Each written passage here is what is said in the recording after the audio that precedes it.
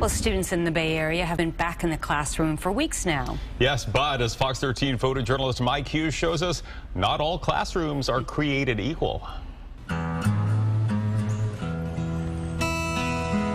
My name is Chris Rusnak, and welcome to Nature's Classroom.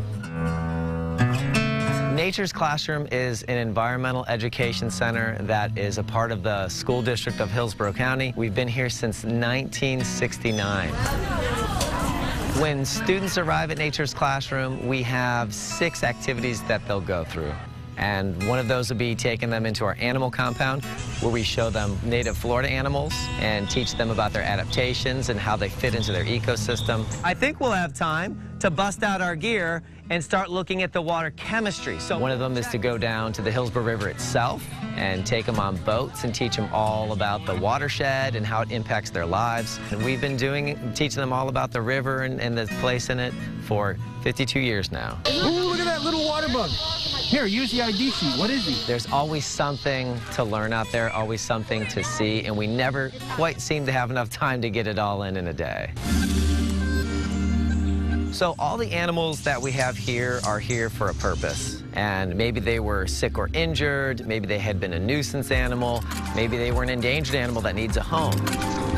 We have been fortunate enough to have things like Florida black bears for the students to see, bobcat that needed a home, white-tailed deer. Whenever there's an animal available that needs a home and is an animal that they could see and that means something in their lives, we are a sanctuary for them. We'll have things like snakes that the students can hold. We have ferrets, things that maybe are even pets that needed a home, and we'd love to be a home for them. Things like alligators. We have a big American alligator the students can see. Things that are the great creatures that represent Florida, and we have examples that needed shelter, and the students get as up close and personal as is safe for them to see them. Show me how many legs on an insect. Show me with your fingers. It's extremely important to connect students with their environment. It's something that keeps all of us alive.